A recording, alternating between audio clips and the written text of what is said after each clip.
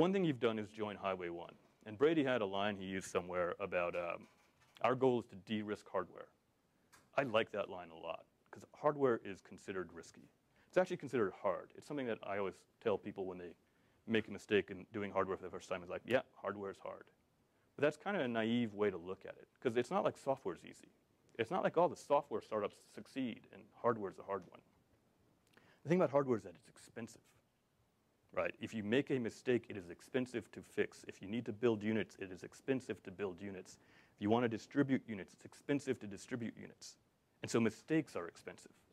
You've got to fix that inventory, call it back from the store, pay somebody to take apart the box and put in the cable you left out, whatever.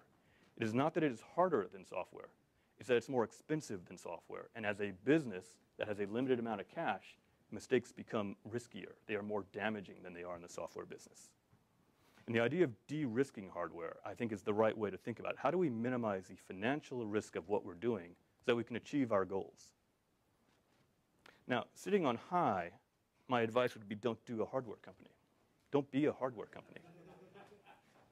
Because it's risky, and you're trying to avoid risk.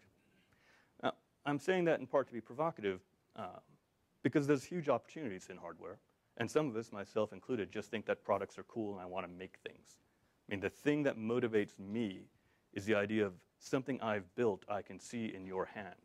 And when I walk around an office building and see a mouse, or I walk down the street and see a video camera, when I go into somebody's home and see a router that I built, that's why I do this.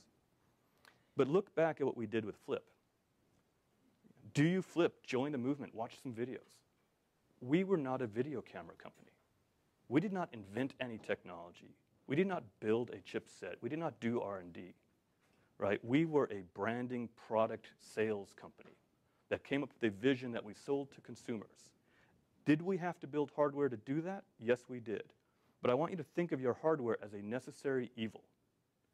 What is the benefit you are bringing to your consumers? And the fact that you have to build something to do that means it's more expensive than it ought to be. The fact that you have to ship something to make that happen, that's unfortunate but necessary. But think about what the benefit is that you're bringing your consumers, because that's the only thing that you've got going for you. The hardware, anybody else can do it. But the benefit to the consumer is a unique proposition because, theoretically at least, the thing you're building is the only way to deliver that benefit. At Flip, I was telling the story earlier about how we'd been around as Pure Digital for several years before we became Flip. That gave us deep industry knowledge. Right, we'd been to the camera retailers for 4 years, banging on their doors saying, sell our product. We were involved in the technology, right? We saw, I mean, the reason that we did a video camera is that for the first time ever, the DSPs that we used to build still cameras were capable of video compression. You could not do it a year before. Right, the first time you could have a chip at a reasonable cost point that did SD quality video compression on battery power was the year that we did the first Flip video camera. And the first year that flash memory got cheap enough that you could build a video camera based on flash rather than on tape was the year that we did the Flip video camera. We couldn't have done it a year before. And had we waited 2 years, somebody else probably would have done it. But we were there in place with those technologies, and so we had that knowledge. And we had a deep understanding of the consumer, because we spent 4 years talking to consumers about why they take pictures and why they share pictures and what makes them want to pay money for a product, a benefit, a service. And we realized, we encapsulated it as shoot anything, share everything. Right? Video cameras used to be these expensive things that Dad brought out on the weekend to videotape the birthday party, and then took the tape and put it in the closet. You never saw it again. That's what video was. But we were there, at the same time as flash memory and DSP, things like YouTube came along. For the first time ever, shoot anything and share it with everybody really easily. That benefit was never possible before, and that's what we as a company helped to deliver. We enabled that with our hardware. And so we built this entire ecosystem of investors and component suppliers and manufacturers and retailers, all to deliver that benefit. Right? Nobody really needed another video camera. And all the other video camera companies that came along tried to sell their video cameras based upon megapixels and resolution and battery life. And we didn't do any of that.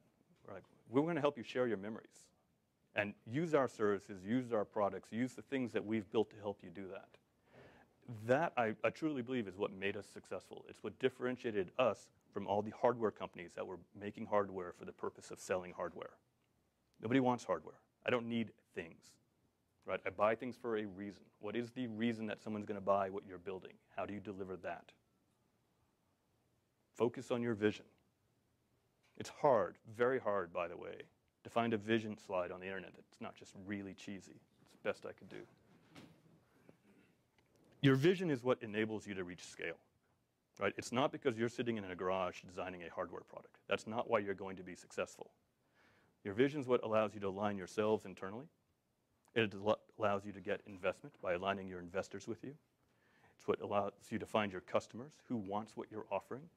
It allows you to find as you grow, to align your development team to let's all build the same thing as opposed to wander off in our different directions. It allows your suppliers. All of this is how you get to be from 0 to $1 billion. And most people, there's this vision of, there's an image of what your vision is. I'm going to be $1 billion company. My charts are up and to the right. Consumers love my stuff. You do it to raise money, and then you hire a marketing team to brand it.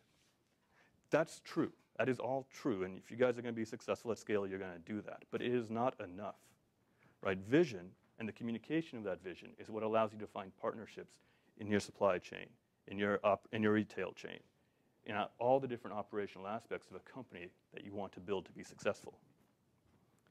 Because that's how you get to that scale thing again, right? Foxconn is better at supply chain than you will ever be.